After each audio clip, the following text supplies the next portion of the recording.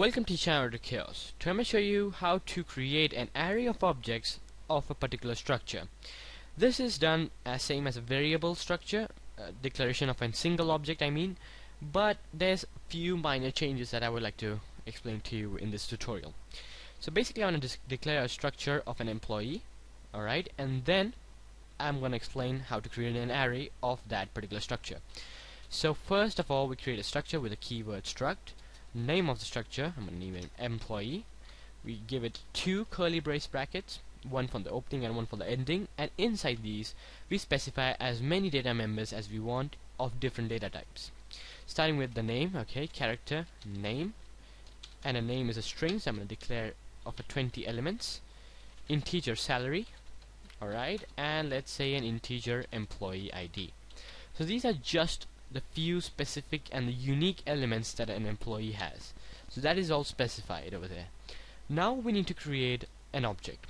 Now this tutorial was going to explain how to create an object and, well, basically array of objects. Now array is a collection of elements of the same type, and let's say that this thing E and E1 are the same thing, right? They both access the same structure and the same data elements, just their memory location is different. But the thing is, they perform the same task, and well, they're stored in different places, but they are the same. An array does the same thing. Array is basically a collection, multiple elements of the same type. So why not use an array, right? Rather than specifying 15 different objects, you can use an array just to sum it all up in one place. I'm going to put it as 10 elements. It's more than what we need, so there you go, it's done over here. Okay, array was a structure which has 10 objects created right over here. If you want to be different or something, you can directly create it inside the main.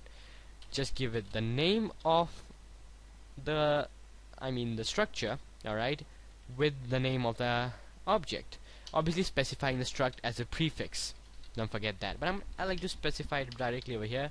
It's simple and easy to understand. Now we specify 10.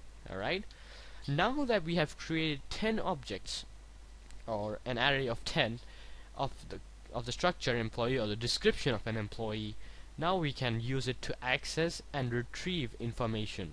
Okay, so let's say we're going to use a loop. Obviously, since an array is a collection of elements, we require a loop to go in a sequential order. So it's a finite number of sequential elements. I'm going to declare an integer I, alright, for the indexing. All this has been explained before. The only thing that is new is this, alright. I is equals to 0. Let's say when I have 5 elements, we're not going to mess it up all. So there you go, 5 elements. Open these brackets. Sorry for that, just having some minor issues with the keyboard. Alright, sorry for that. Okay, now that we have the for loop, what we're gonna do inside this is having a printf statement and a scanf statement to scan those elements. First printf, alright, and then we have the scanf. Now we want to do this 3 times for each element, one for the name, one for the salary, and one for the employee ID. So what I'm going to do is just going to copy that. Okay, and I'm really lazy with this kind of stuff. Alright, we are all done. All we need to type in is the messages. Enter name, percent s, since it's a string, comma, ampersand of, comma, ampersand of. Here is what is different over here. You need to type in the name of the variable, which is right here. As you can see, it's E. So E with the brackets of an array in the front, dot the name of the variable. Okay, this is really important that you specify this in the front with the indexing variable inside, which is I. Now the reason we do that, because again it's an array. It's not just a single variable. If it would be a single variable, we would just do it this way and it would work just fine. The thing is, we need to declare this if we want to access the array of the structure. So make sure that you have specified this. Alright, once we have done that, I'm gonna put a /n so the program doesn't look like it came from hell. So enter salary, okay, I'm going to type in %d. You can specify %d, %I. D is for the decimal, I is for the integer. It's the same thing.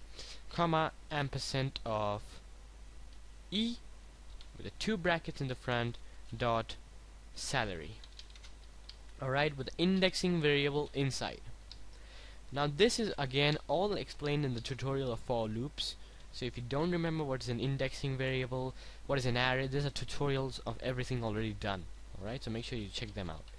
Enter empid. Alright. Scanf %d, comma, ampersand of, alright, ampersand of e of the indexing variable dot, and we want to access the empid. That's what I like about code blocks. It just gives you the specific variable that you might want to access. It's really that convenient. That's why I recommended code block from the very first tutorial. So I'm going to go over here and modify this a little bit so it's going to look a little better.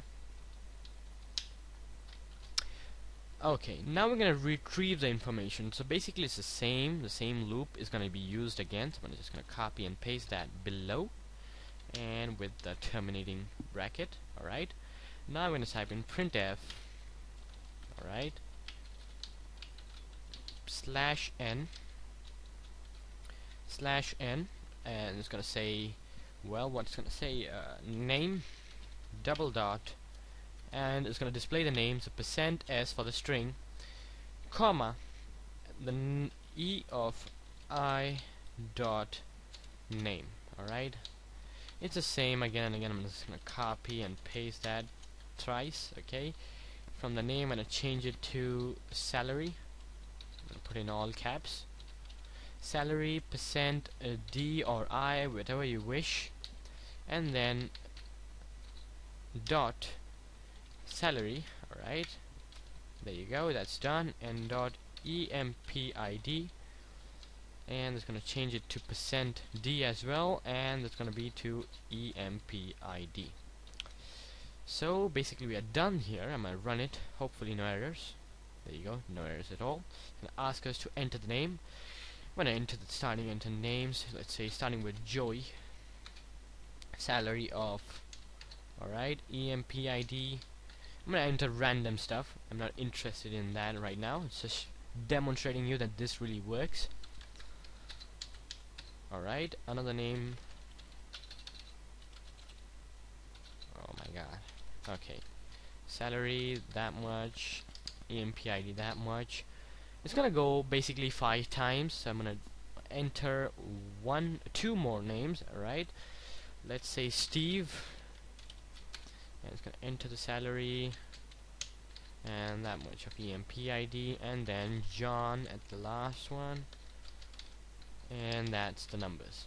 Now it's gonna display name, Joy, salary, that, empid, that. Alright, so that's basically that. And one minor mistake that I committed over here is, rather than copying /n over here, I put it directly that, so that's gonna cause some issues. So make sure that you put /n rather than just directly that. Okay, sorry for that. Just copying and pasting is never good. So if you run it again, it's basically going to do the same. Alright, but the main thing is that it accesses those data members and it retrieves information, it stores information, both, just using an array of objects. It's really that simple. It's all that in one place. You can create elements, let's say independently, like E1, E2, E3. Rather than doing that, just put it into an array. It's a simple accessing method using just those brackets and the indexing element in between of that. Whether using the dot operator, you can access each data member of the structure. It's really that simple. So anyway, this has been the channel Dr.Caos. I hope you like this video. Rate, comment, subscribe. Thank you very much.